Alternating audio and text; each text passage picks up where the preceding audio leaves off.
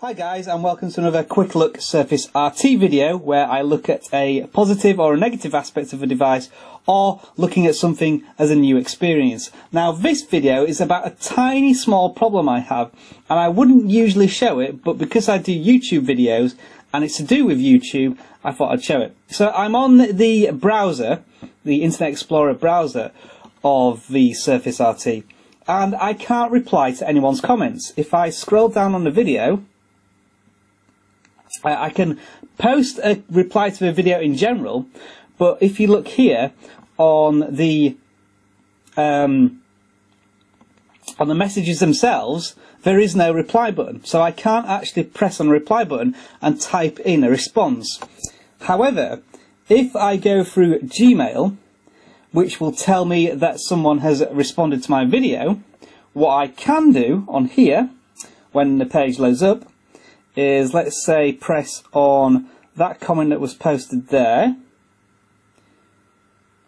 and if you can see here, it says to reply to this comment, click here. If I press there, it will jump to the video, and I will have, and I just pause that,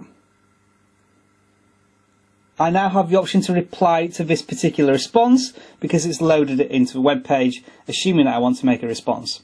So it's a really small problem, but I'm not sure how to fix it other than doing this workaround. So again, if anyone has any ideas, please suggest them, and I'll see if I can find a solution.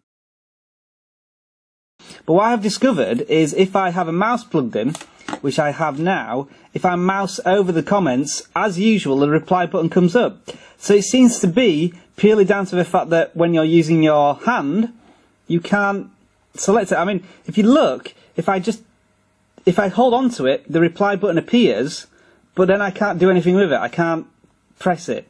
So, although I've just managed to do it, so I think I've just solved the problem.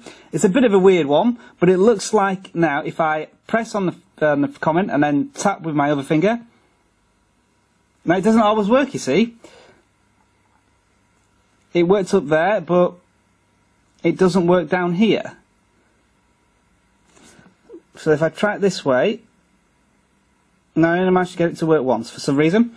So I'm still a little bit stuck with this one. I can use a mouse to highlight over buttons and use the reply button, but I can't do it with the touchscreen because it just doesn't work. So that's just a bit extra to that video. Thanks for watching, and also just to prove that the USB device works quite easily. I'll see you again soon in another video.